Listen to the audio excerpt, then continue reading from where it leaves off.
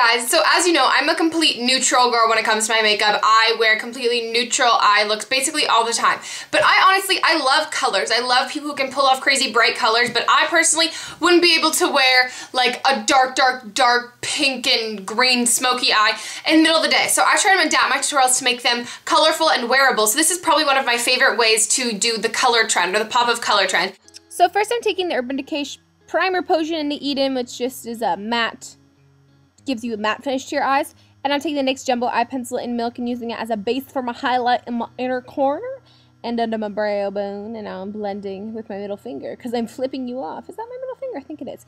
This is the Glamour Doll eyeshadow in Dirty Jeans, and it's just a blue with a lot of yellow green based, and I'm just lining my top and upper lash line. You can do this as colorful, like as thick, as many layers as you want, and it would create a darker look or more pigmented look, but I like having mine subtle for the daytime. And I'm now using Brown Eyed Girl, just something to give a little more definition to the outer corner of my eye, and just using that with a fluffy brush right on the outer corner. This is Hello Brooklyn, just a bright cobalt blue, and I'm putting that right on the outer little third in my, This is Dame's Desire, and it looks a lot like Stars and Rockets by MAC.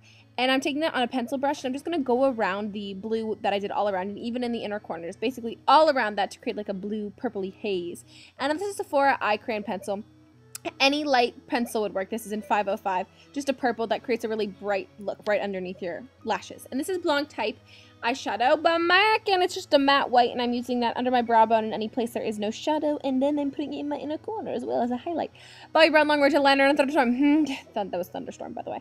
And I'm just lining my upper lashes. This is really optional. I just like how liquid. Well, I like how upper lash line liner looks like on me. Bleh, bleh, yeah, I can't speak English, wow, or any other language for that matter. Curls my eyelashes. It's Rimmel and Sexy Curves SpongeBob's Muscals.